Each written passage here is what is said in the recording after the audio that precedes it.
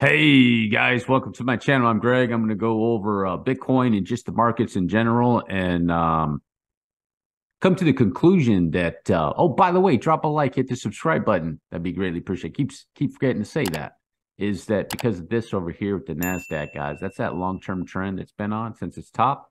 Boom. And it's breaking through that. Probably going to be some shorts that are going to get squeezed. But now with the S&P 500, you could safely assume there's some sort of 1, 2, 3, 4, 5 three-way move back down, probably 1, 2, 1, 2, maybe, or 1, 2, 1, 2, 3, 4, 5 correction into this area. Have to see, and probably could be getting out of there. So you can start to safely assume based on that bottom in October was right there for the S&P, and same thing for the NASDAQ back in October.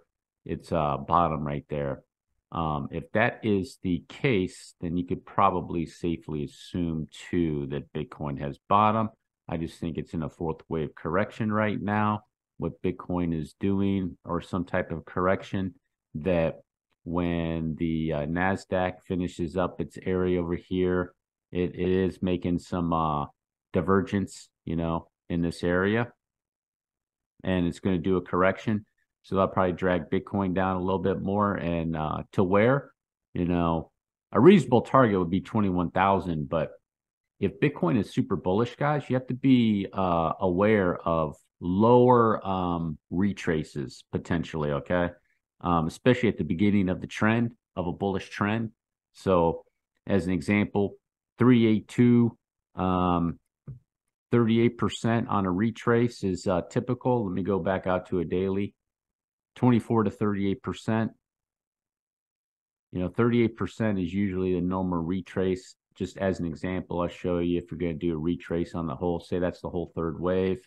You see 382 is right at the bottom of that other fourth wave, but you have to be aware of 236 can be a 2, so that'd be right on top of that wave. So potentially is what I'd be looking at. Not to say that Bitcoin can't be messing around in here a little bit, maybe come back down and then shoot off like one more wave or something like that, guys. That is a possibility.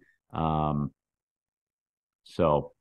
I just want to give that guys that heads up with some of these assets. Also, too, here with MicroStrategy. MicroStrategy finished this off, guys. 1, 2, 3, 4, 5. 5-wave move, divergence. One of the biggest Bitcoin holders. MicroStrategy is going bullish on a correction. If you're a MicroStrategy fan or you trade it, 3-wave move, 3-wave swing back down, and then over here, boom, that's where you're going to pick up MicroStrategy on a long, guys. So, and just going through the other assets too, I was trying to put some information. I know this is more cryptocurrency, but the bigger assets, I was trying to relay to people. I said, look, guys, there's either a local bottom on the big boys like the Facebook, the Google, not MicroStrategy. Where are the other? Tesla, possibly Microsoft. I'd have to take a look at Microsoft, but those look like they're forming, especially the Amazon, the Facebook, maybe even the Coinbase and things like that. So we're not 100% out of the woods yet.